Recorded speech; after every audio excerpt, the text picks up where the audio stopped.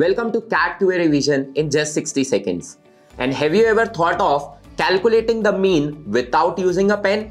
Yes, we can do it in various particular situations. Like if they talk about consecutive numbers, they talk about consecutive odd numbers, they talk about consecutive even numbers, they talk about multiples, or they talk about a series which looks like a AP, and all these terms suggest that it is a AP.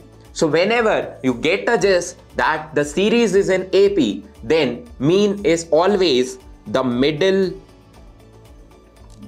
mean is the middlemost value.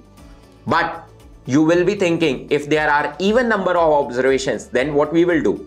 So don't worry, we can figure out for any number of observations just by using the formula, that is first term plus last term divided by 2. Now you are wondering whether I will be able to calculate the last term or not.